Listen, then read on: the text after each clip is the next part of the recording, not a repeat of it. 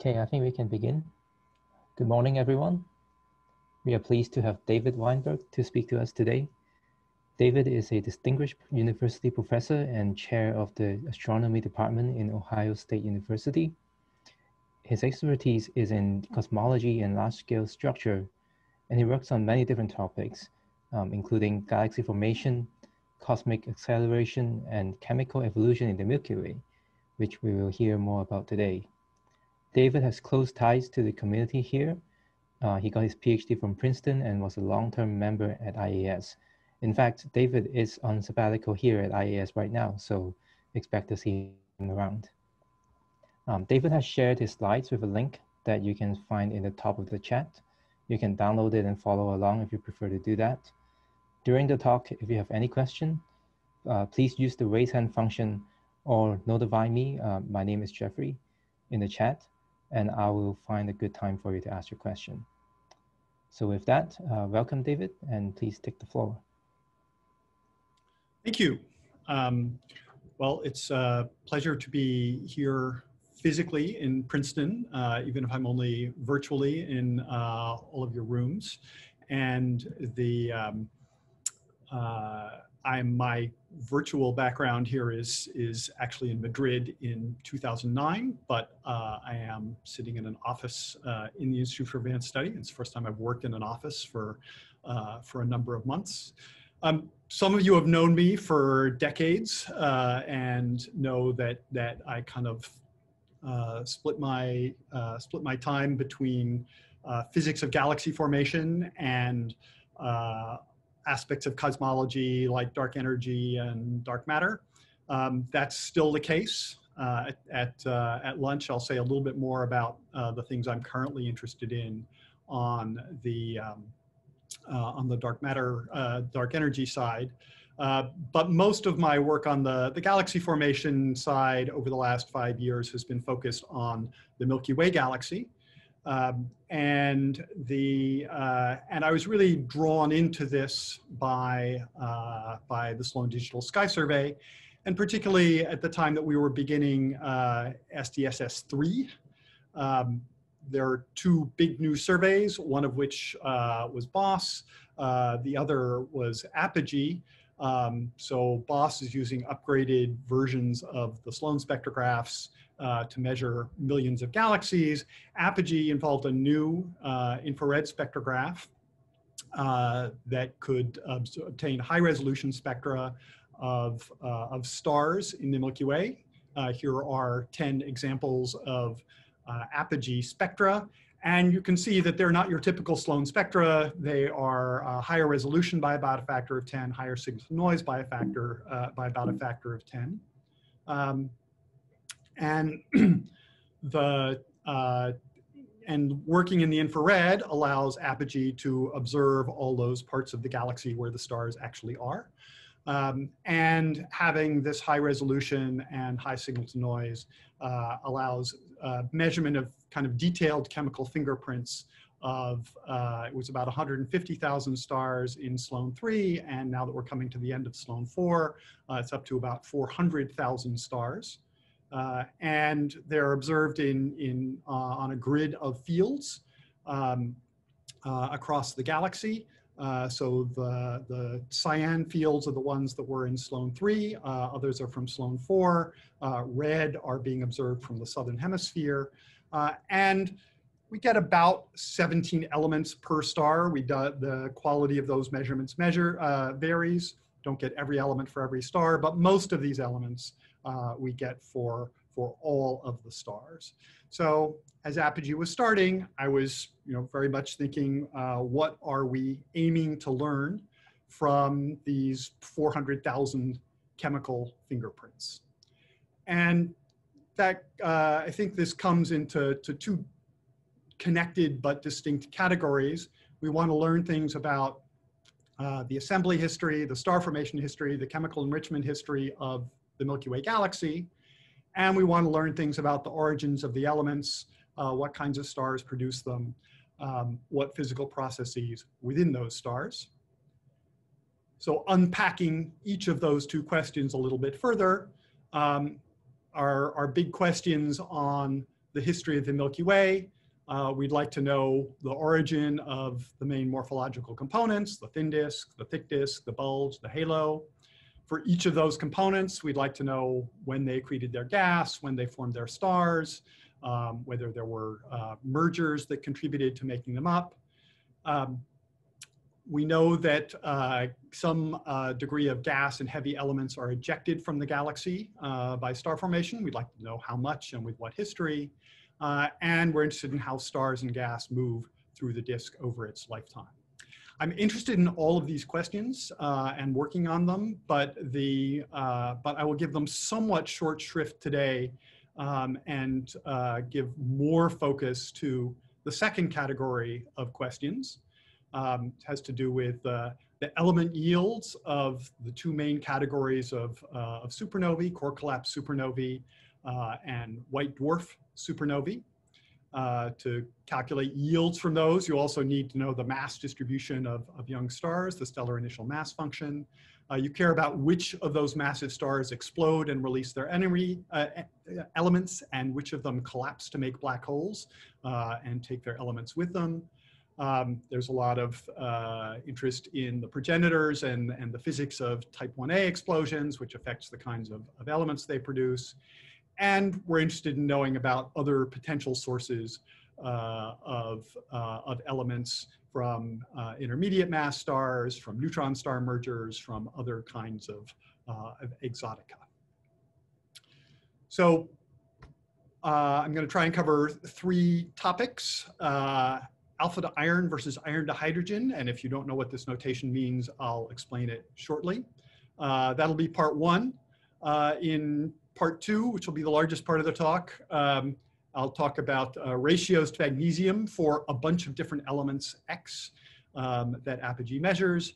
And then I'll finish talking about deuterium and black hole formation, which hopefully sounds like a bit of a non sequitur, but I'm aiming to particularly to provoke Bruce Drain and Ed Jenkins and maybe Adam Burrows by the time I get to that part. So I have lots of collaborators on this work. Jennifer Johnson, my OSU colleague, and Ralph Schoenrich, former postdoc, taught me much of what I know about chemical evolution. Among many apogee collaborators, John Holtzman has been the most heavily involved in this work and responsible for a lot of what's happening on the apogee abundance measurements that enable it. I've had a series of great graduate students, and particularly now a lot of my work is with James Johnson and Emily Griffith, and two of the postdocs at OSU working on current projects are Fiorenzo Vincenzo and Tugolder Suckbold. So part one. Alpha elements are elements that you can create by adding an alpha particle to a carbon nucleus. So oxygen, neon, magnesium, silicon, sulfur, calcium, titanium.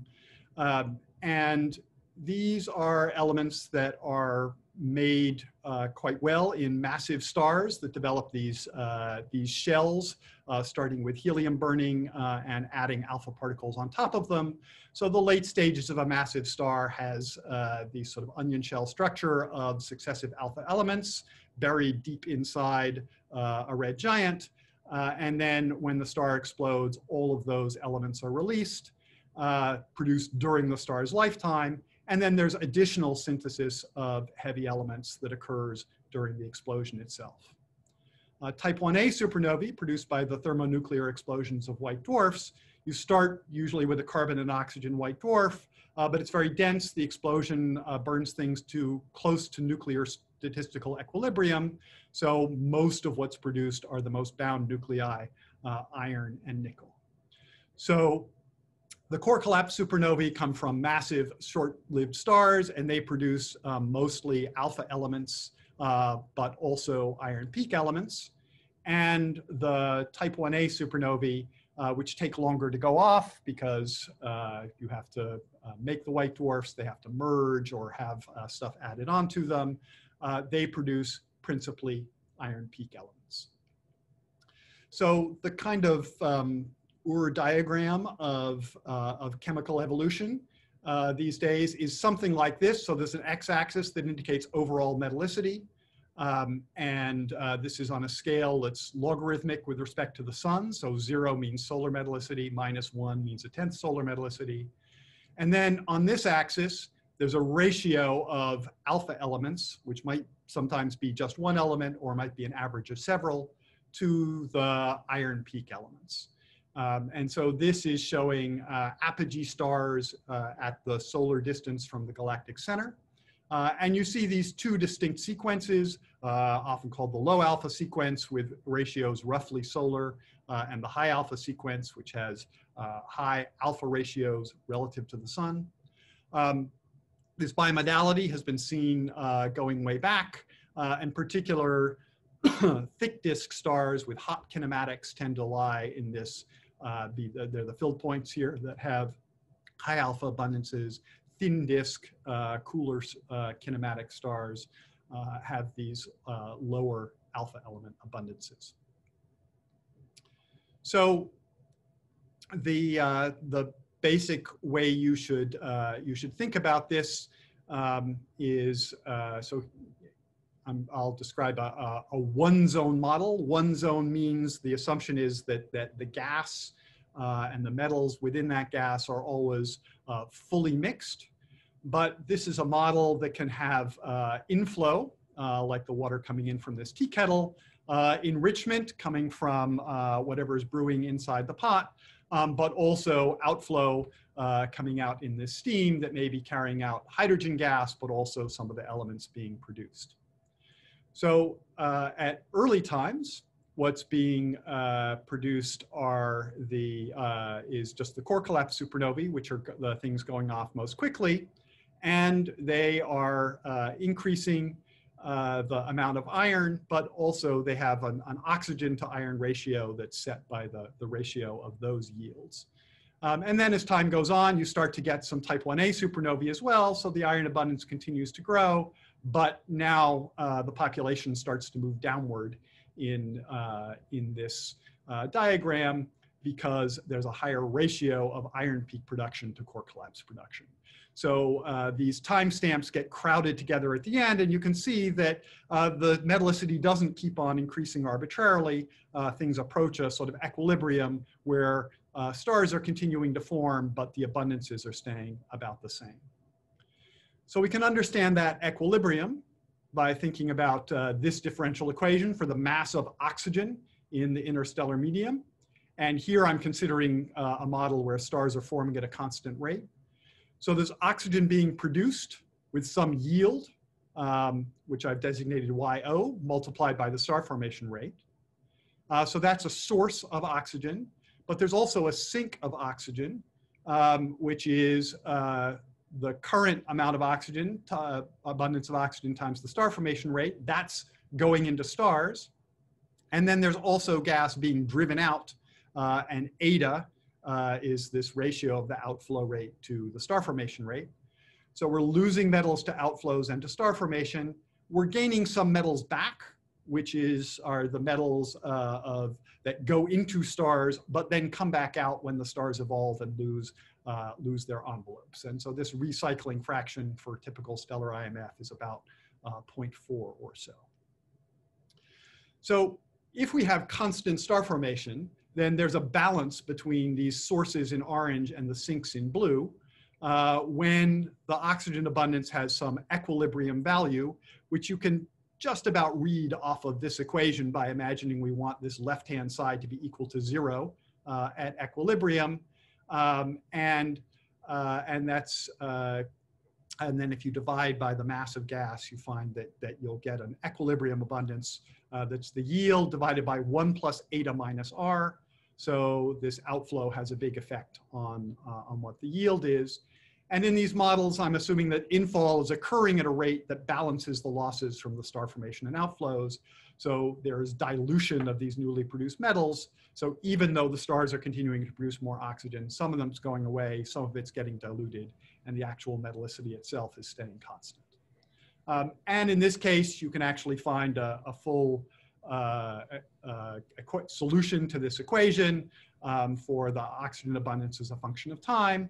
And it turns out you can also do that for the iron abundance as a function of time. Because the iron is coming from type 1a supernovae, the oxygen grows quickly with time, the iron grows more slowly with time.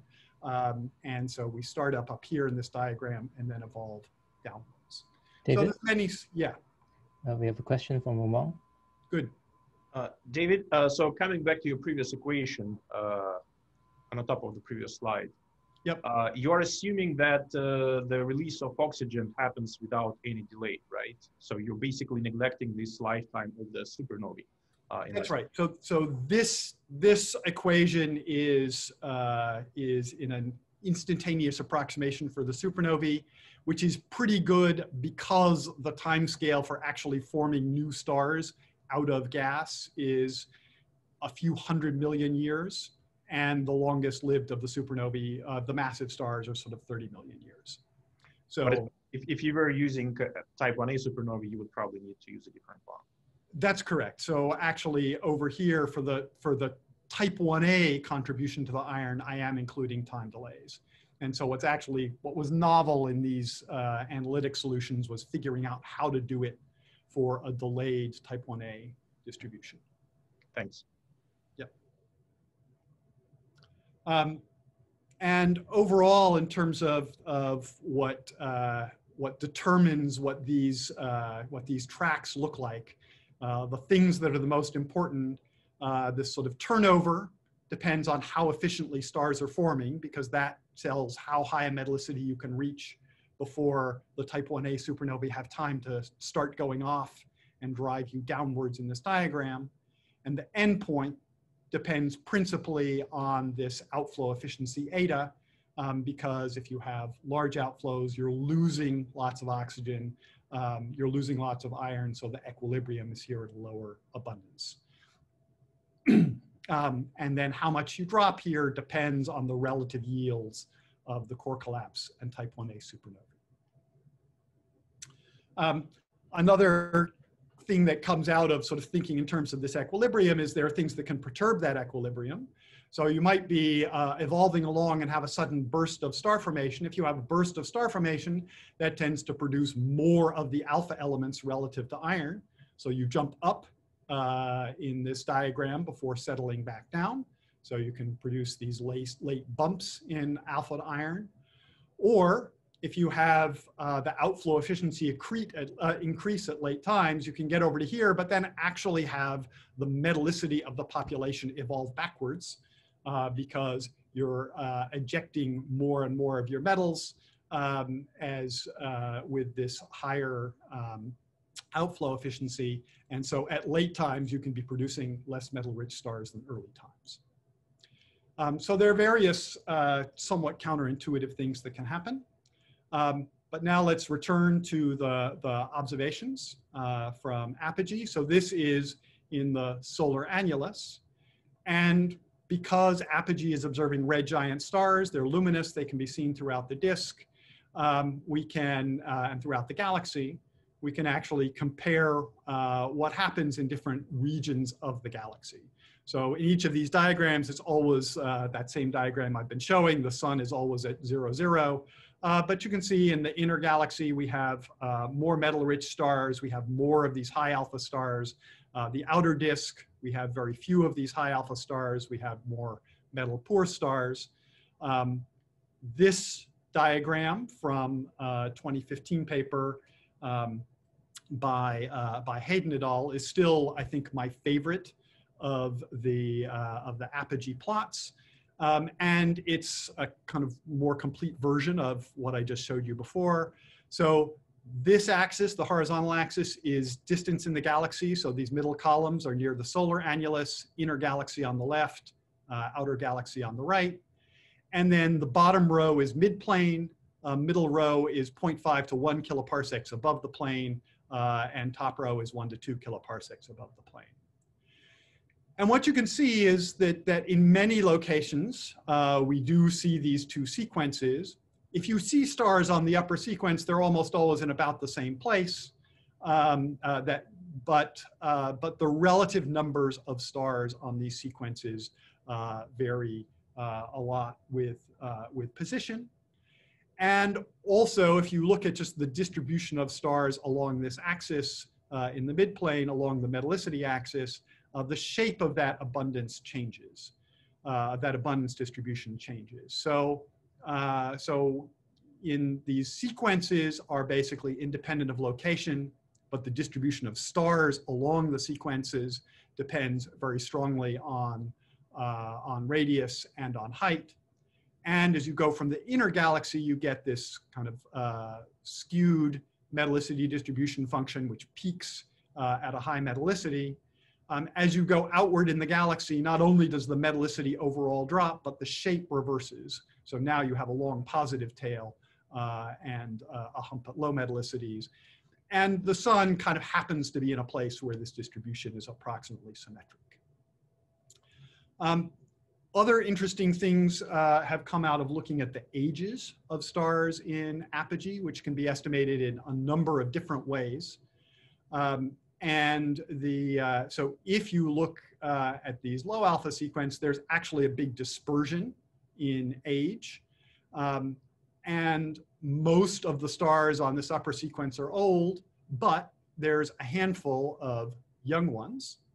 And in this work by Diane Foyer, she looked near the solar neighborhood and took slices in metallicity and looked at the age distribution of stars. So there's a point at the median age, and the bands show the sort of inferred 16 to 68%, 16 to 84% interval. And something that's interesting is actually the solar metallicity stars in the solar neighborhood are the youngest.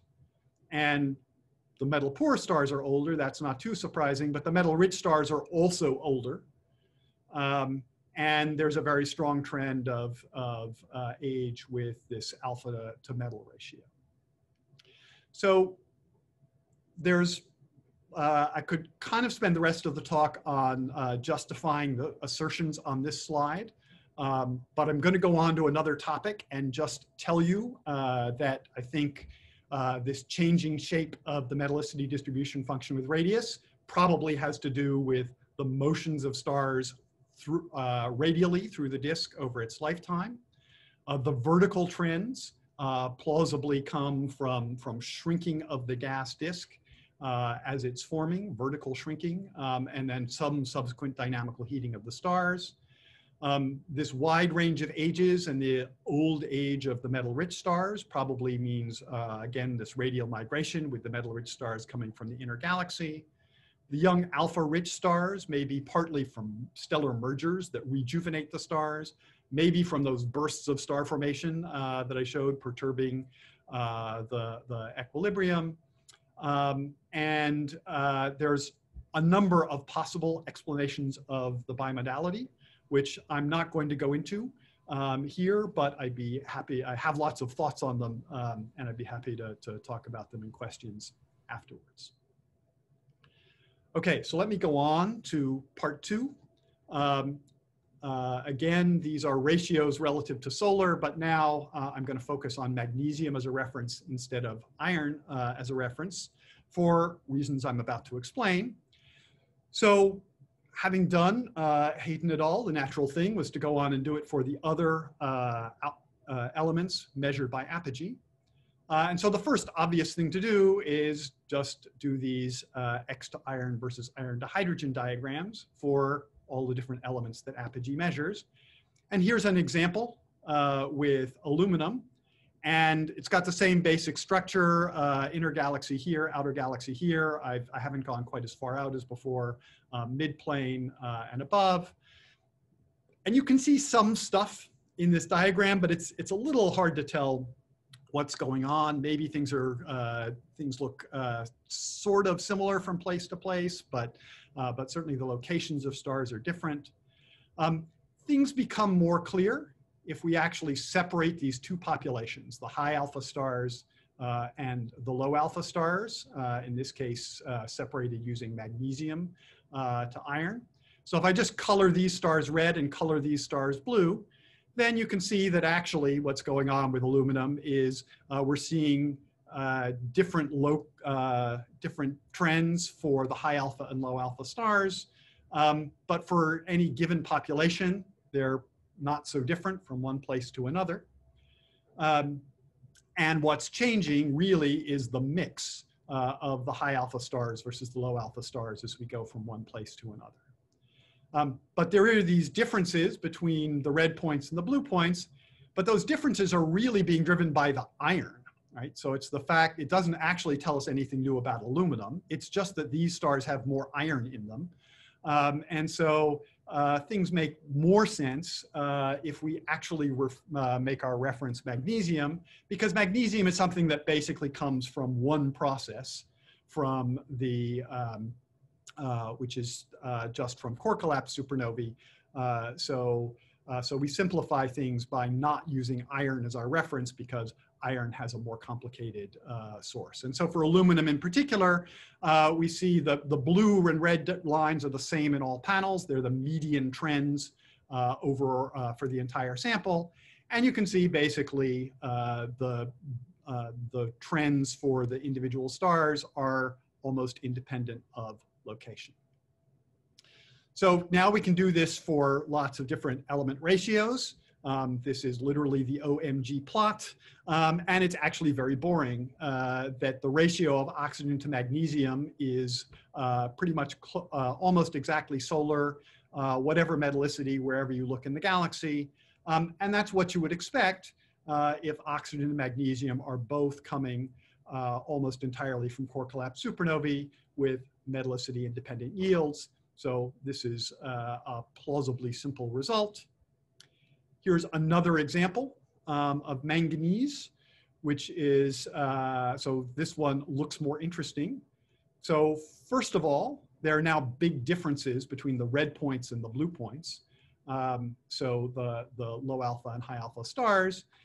And that's an indication that a lot of the manganese is actually coming from type 1a supernovae. So when you add iron, going from red to blue, you're also adding manganese. There's also a strong metallicity trend within each of these populations, but that trend is nearly the same no matter where you look in the galaxy. So, so the red point, again, the red and blue lines are the medians defined from the entire sample. And the black points are the medians in individual locations.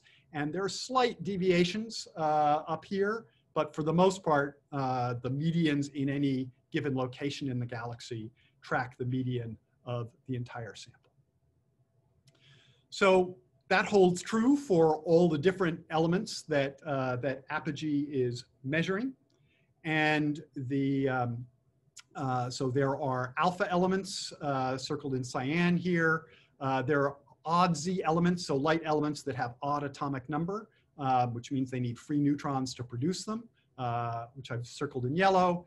And then these are iron peak elements measured by Apogee. And again, there can be nucleosynthetic differences between those that have odd and even atomic numbers. So because the trends are the same throughout the disk, we can basically take the high signal to noise stars anywhere and look at the trends for the entire sample. And so here I'm showing all the alpha elements over here, these light odd Z elements here, the iron peak elements with odd and even atomic numbers over here. And again, the blue points are always the high alpha stars, the red points, the low alpha. And there are lots of different things you can see here. Some of these elements are measured better than others. Sodium and phosphorus are both measurements that are where Apogee doesn't do as well. But you know, for the alpha elements, we see similar trends for high alpha and low alpha stars, as we'd expect, because these are dominated by core collapse supernovae. But this separation indicates some of the silicon is coming from type 1a supernovae, more of the calcium is coming from type 1a supernovae. And when we look at the iron peak elements, for instance, we see stronger metallicity trends if we look at the odd Z elements than the even Z elements. So to interpret these trends, we introduced this two-process model. And the idea is that the the element abundances of any given star are the sum of a core collapse process and a type 1a process. So the ratio of element X, the abundance of element X relative to the sun is just some amplitude of the core collapse process multiplying this process vector, which holds for all the different elements, and some amplitude of the type 1a process multiplying this process vector. And so these Qs, these process vectors, are things that in this model are determined by nucleosynthesis, by what the IMF average yields of core collapse and type 1a supernovae are. And whereas these amplitudes, the amount of core collapse or type 1a elements are things that just are specific to an individual star. And they're defined so that in the sun, each of these things is 1. So with this approach, the other things that we assume are that magnesium is a pure core collapse element with a metallicity independent yield. So that means this Q for magnesium is just 1, and this one is 0. And that iron is a mix of core collapse and type 1a. So we use the iron to magnesium ratio as the thing that tells us the relative values of these amplitudes in a star. So that allows us to infer these process vectors by fitting the observed median sequences, and then to predict all of a star's abundances. We can predict them to a pretty good approximation using only the magnesium and the iron. So this is an example. Now I'm using data release 16 data instead of data release 14, which I was showing earlier. So for the alpha elements, here you're seeing the median trends on all the stars, and then the median trends in large points on the left. And over here on the right are the inferred values of these Qs. And for instance, you can see that oxygen is inferred to be almost all core collapse with a small contribution from, it's probably not actually type 1a supernovae, it's probably AGB stars, but some kind of delayed source.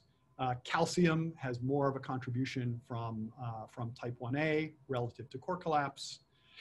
And we can do similar things for other elements.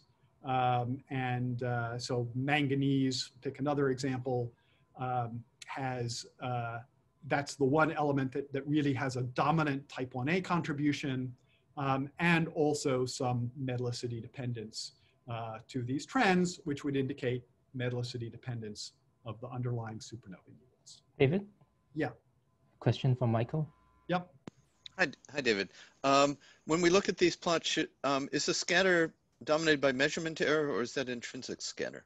Good question. So it's some of each, and that depends on the element. So for sodium, say, it's dominated by measurement error, but for these, at least for manganese and for iron, it's some measurement, but also intrinsic.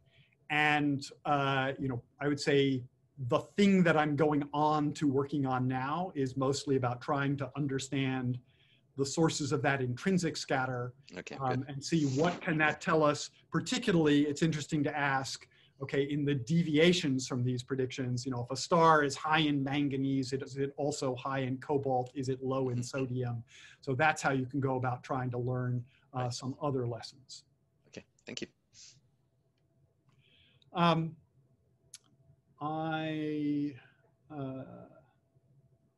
Let's see. So yeah, we've also looked at data from the GALA survey, which is an optical survey, and stands for Galactic Archaeology with Hermes. So here you see Hermes across the Milky Way holding a GALA, which is an Australian bird.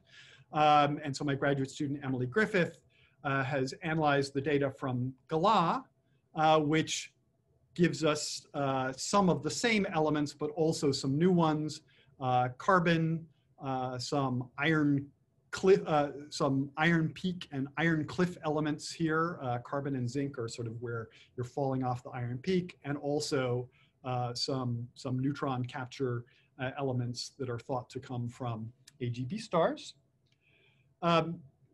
And Galan, at least in this data release, was mostly looking at dwarfs, so they're stars in the solar neighborhood.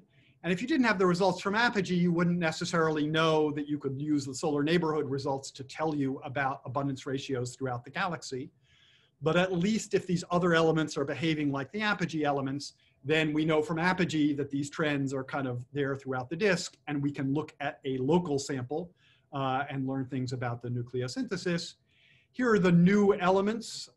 There's a lot of things one could say here, but I'll just point out, first of all, that if you look at the points, that's the data. Don't worry about the lines so much here. For the neutron capture elements, we actually have these non-monotonic trends that the ratios first rise and then fall at high metallicities. Europium is thought to be an R process element. It clearly has some prompt component because it's there even for metal poor alpha rich stars, but there's also some sort of delayed component. So if you have more iron, you also have more europium. And carbon similarly is showing some contribution, large contribution from core collapse supernovae, but also some delayed contribution as well, appearing in the separation of these sequences. So by applying this model to the observed sequences and trying to infer things about the supernova contributions, we can then try to test theoretical predictions, partly of what is the fractional contribution of type 1a supernovae to a given element, and also predictions of the core collapse supernova yields themselves. So this plot is, yeah, go ahead. Jeremy, you can ask your question. Oh, I just wondered, when one looks at dwarfs, is there any evidence in the data for selective settling of elements, depending on charge to mass ratio or things like that? Because in the absence of mixing processes, I mean, I guess giants are fully mixed, but dwarfs not necessarily. That's right. So certainly one of the potential complications in any of these is whether the abundances you're looking at are the birth abundances. So there can be settling of some elements in dwarfs. I think that's probably a relatively small effect compared to others, but I don't know for sure. I think with giants,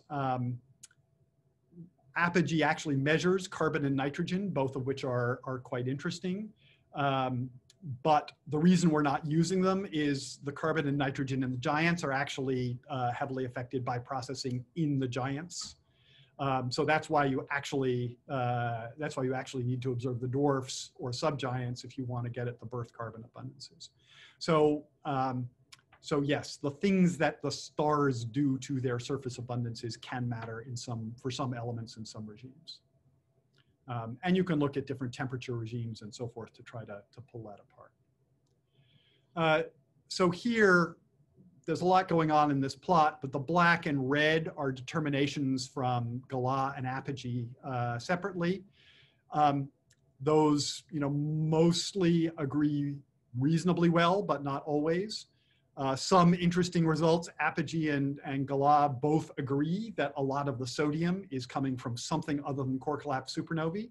That's quite different from what the theoretical models predict, that it should be almost all a core collapse element. These new elements in Galan, scandium and copper, both appear to have a big type 1a or other delayed contribution. The europium is inferred to be have a significant prompt component, but also some delayed component as well. Ditto for carbon. So these there are various things one can look at in this diagram, but the other thing that we were able to do is to say in the sun, based on looking at these overall trends for other stars, for any given element, here's the fraction that we think comes from core collapse supernovae. And therefore, we can try to test the yields predictions of the core collapse supernova models in a way that's not sensitive to all of these other aspects of galactic chemical evolution. Because we know different things are going on in the inner galaxy and the outer galaxy, but the similarity of these trends means that the trends are imprinted there by nucleosynthesis in a way that's fairly insensitive to those other things.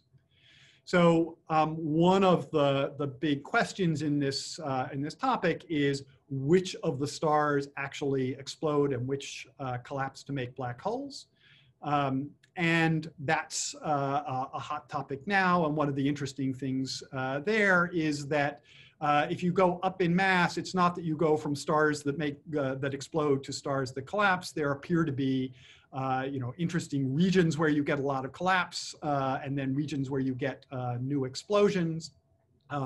So there's this fairly complicated predicted explosion landscape, which has to do with the inner structure of the stars and how it gets affected by different shells, and how compact that makes the supernova progenitor. So in these predictions, these are different engines going from a relatively not unenergetic engine to a relatively high energy central engine. So more stars collapse up here, but there's still this kind of complicated landscape. So these are predictions by Tugolder-Suckbold and his collaborators. And so for work that Emily Griffith and James Johnson are doing now, we're taking Tugolder's yields for his models that explode, but then he's also kind of forcing explosions for some of his models that actually want to collapse to form black holes. And we can predict the yields element by element as a function of mass. And we can now introduce different assumptions about which of these stars are going to explode and which of them are going to collapse to make black holes. And you can see that there are sometimes these quite interesting mass trends. And so as you change your assumption about which of these stars are going to explode and which ones are going to collapse, you're going to get different predictions for the relative abundances of these different elements. And so here are predictions for the absolute yields of a bunch of different elements for 4 different cases. So there's these 2 different models for the central engine with black hole formation. And then we also said, okay, what if we just make all of the stars explode all the way across the IMF, or all the stars up to 40 solar masses explode, and then the ones above those don't explode. So you can then look at the predictions. Here, what we've done is to force all of the say for all of the models, we're going to assume that they match the solar magnesium. And one of the things that jumps out, and I think this is a problem in other models as well as Tugolder's models, but they're certainly pretty strong here, is if you produce magnesium in the sun, then you way overproduce the oxygen. Or alternatively, you can say you'll produce the oxygen in the sun and you don't match the magnesium. But you have to pick one or the other. If you match the magnesium, then some elements are heavily overproduced, like sodium and copper.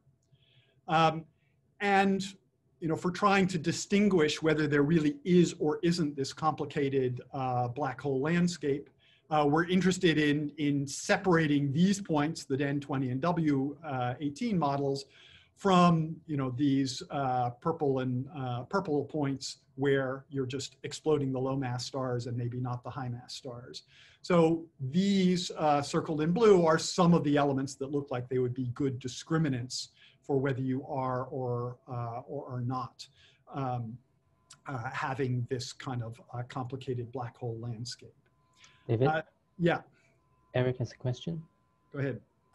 So does the discrepancy between the O and magnesium depend on the outcome of the solar oxygen debate? So it would depend a little bit.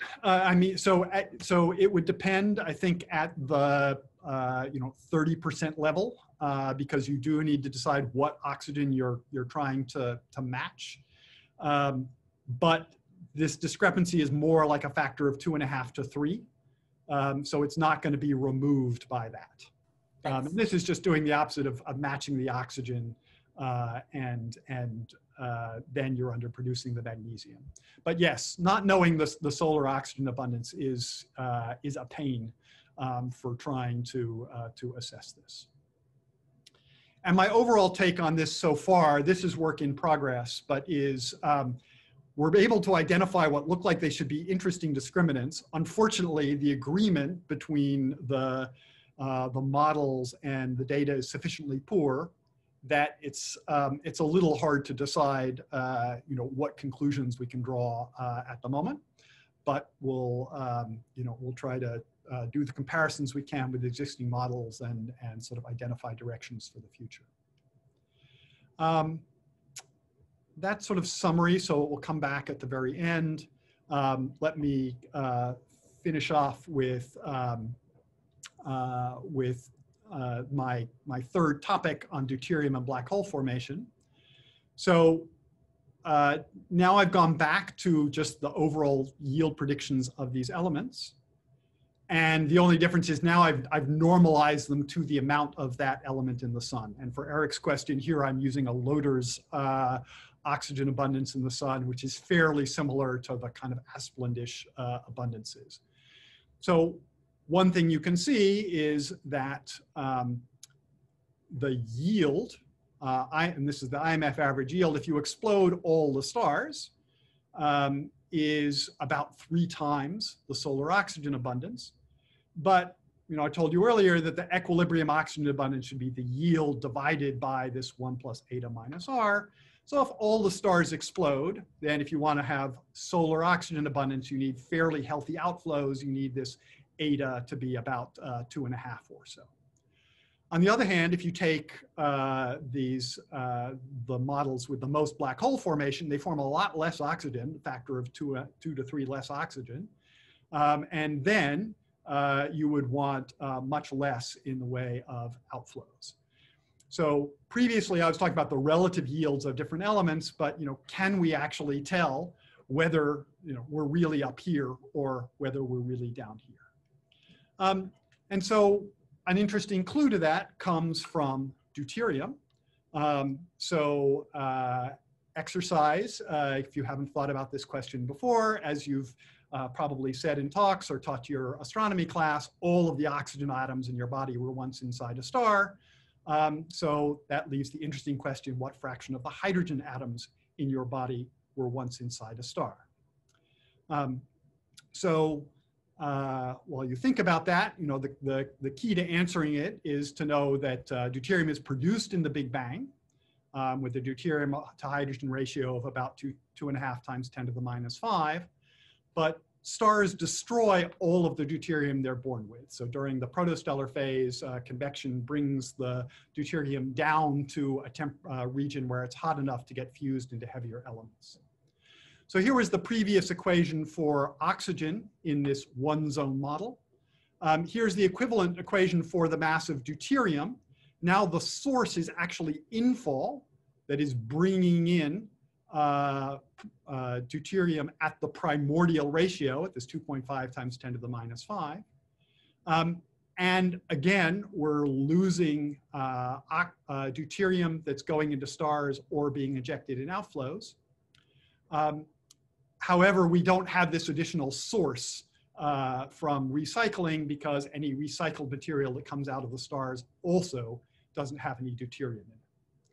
So you can solve these equations. And it turns out that the solutions follow this nearly universal curve in which the deuterium abundance is the primordial abundance divided by this factor, which is the recycling times the oxygen abundance divided by the yield. So here, there's a bunch of different models on here, and I've done other more complicated models, and the circles are just this formula. And so in general, as you have more oxygen, you've had more enrichment, more of your interstellar medium consists of stuff that came out of stars. If that stuff came out of stars, then it doesn't have deuterium, so the deuterium ratio is lower. So the higher the oxygen, the lower the deuterium you would expect. But you can see that this yield of oxygen is appearing in here. So there's a hope of constraining it from the observed deuterium. So the observed deuterium in the interstellar medium, it varies a lot from sightline to sightline. And so here is what, as best I can tell, is still really the premier study of this from 2006. And so on some sightlines, the deuterium to hydrogen ratio is low, but Bruce has argued, I think convincingly, that that's because of depletion of the deuterium onto dust, and that the true, the indicator of the real ISM value are these high points where that dust has been destroyed, and that is up at about 90% of the primordial value. So that tells you that 90% of the interstellar medium has never been inside a star. So the interstellar medium doesn't consist of stellar envelopes. It consists of about 5/6, about 90% primordial and 10 to 15% of recycled stellar envelopes. So now here is the value of this eta, the outflow mass loading that you need to get to solar metallicity. Would be these points. So again, if all the stars explode, you need a fairly high eta. If most of the stars make black holes, then you don't need much in the way of winds. But now you predict a very low deuterium abundance, only about 70% of the primordial value, because more of the ISM, if there's a low oxygen yield, more of the ISM has to be recycled stellar envelopes, and that would be absent deuterium. So here's the Linsky et al. Data point. And the prediction, if all stars explode, is sort of bang on what's observed, but these models are at least marginally inconsistent.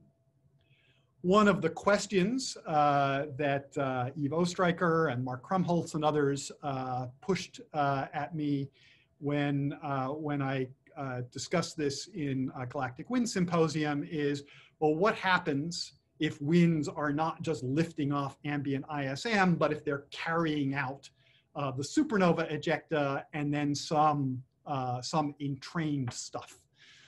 So I said that's something I need to think about. Finally, being in quarantine here the last couple of weeks gave me time to think about it and I think solve it.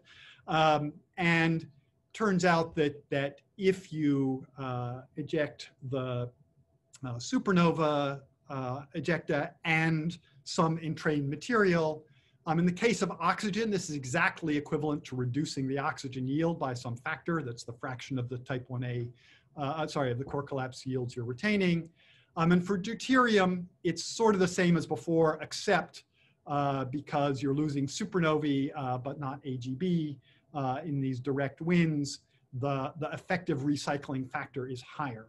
And that means that you actually have a lower deuterium abundance for a given averaged yield. So actually, you can get away with weaker winds to match the observed oxygen, but you have an even more severe problem in producing deuterium with a low oxygen yield.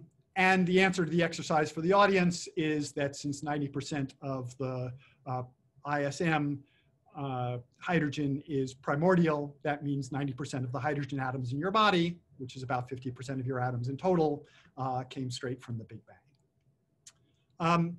This is a list of ongoing future projects, some all of which I'm hoping to work on during this year. And I'm open to collaboration on many of these. I think I will just put up this summary slide and take further questions. Thank you. Bruce has a question. Go ahead, Bruce. So beautiful talk, David. So I love it. But Christensen, Dalgaard et al. Have recently had a paper where I think they used HARPS data on a stellar sample and Gaia distances to very precisely characterize a sample of stars. and they measure metallicity as a function of age. And I think their results are consistent with a sudden infall of hydrogen-rich material about 7 billion years ago, diluting the ISM at that point by about a factor of 2 or 3. How would sudden events like that fit into your continuous model? Right. So the that's a good question, and one of the things that you know, I talked about, or I said I skipped over this question of why are there actually two sequences, and I think this is something where there are multiple potential explanations. One of which is the one illustrated in the sort of second figure here, where the conjecture is that you have kind of evolution along this this high alpha sequence that gets you to a fairly high metallicity, and then in this model, so it goes back to work by Capini and Matteucci, you then have a big influx of hydrogen about 10 billion years ago or 8 billion years ago that drives the metallicity back down. And then it sort of, you know, loops again. You have a burst of star formation that increases this alpha to iron, and then you produce the low alpha population mostly subsequent to that. I think that, so I think one of the questions I have is, you know, do you need a sudden event like that to produce this bimodality, or can you get it by basically, you know, migrating stars from the inner and outer galaxy so that this low alpha sequence is not really a sequence at all, but just a superposition of different populations? So that I think is one interesting question. Another thing related to late, so in addition to this, these old influx of hydrogen, there's some evidence for a fairly recent burst of star formation about 2 billion years ago. And that may be important in understanding why the solar metallicity stars in the solar neighborhood are so young. It's really hard to get those kind of 2 billion year old minimum, those 2 billion year median ages for the solar metallicity stars. Thank you. Next question from Renyue. I start with it. So earlier on, you said there's a prompt and delayed component in the European. So does that give you some constraint on the, I guess, the product of the yield and the massive core collapse supernovae? So I think the, you know, the question of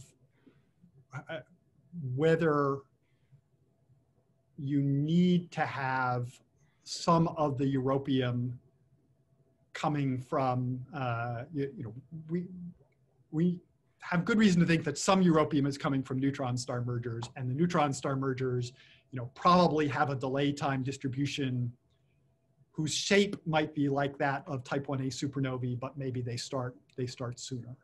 So an interesting question that I don't have an answer to yet is whether that's enough. If you just took the delay time distribution that's predicted for neutron star mergers, could you produce all of the europium that way and still get this split between the you know, the high alpha and low alpha stars that we observe? Or do you have to have some of the europium coming from, you know, at least some subset of massive stars? You know, maybe it's the collapsars that make gamma ray bursts. Maybe it's, you know, the rapidly spinning magnetars. So maybe there's something that produces europium a lot earlier. One caution there is, you know, so we're looking mostly at the kind of near solar metallicity. So this is a different regime from looking at, you know, these very metal poor stars where people have also looked at europium that way. Thank you. Next question from Sukanya.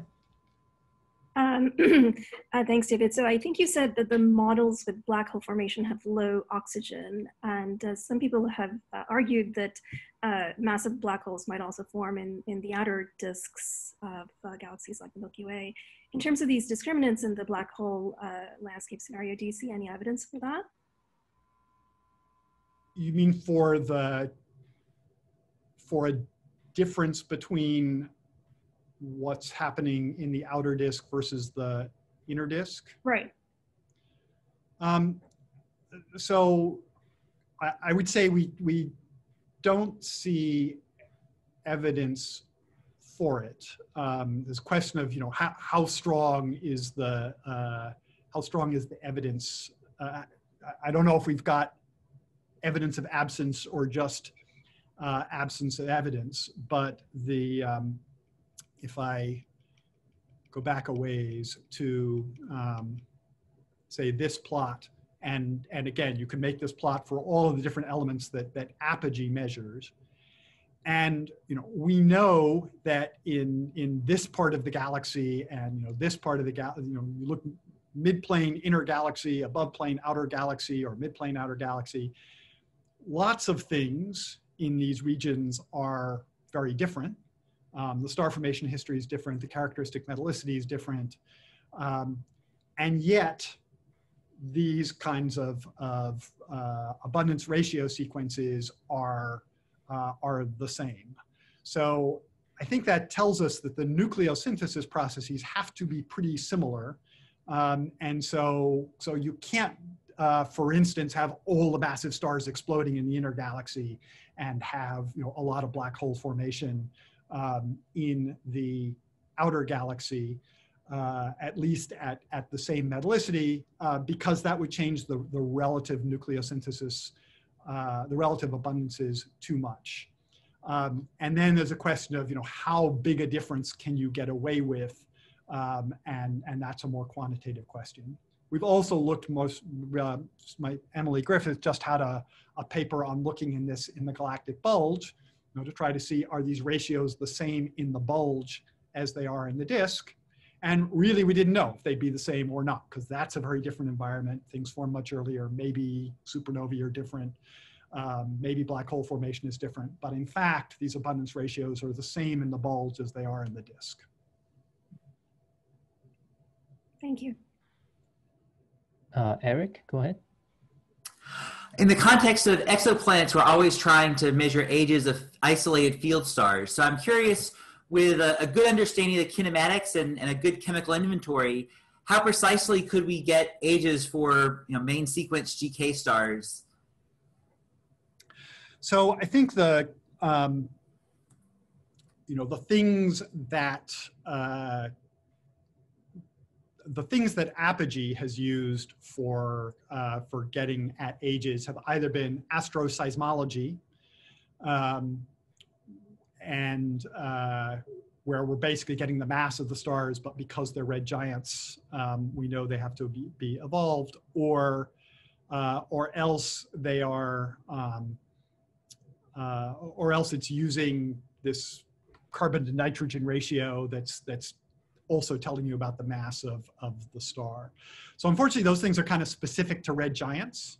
And I would say part of what we learn from this very wide dispersion between age and metallicity is that it's hard to use the chemical abundances to actually give you much more information on the age.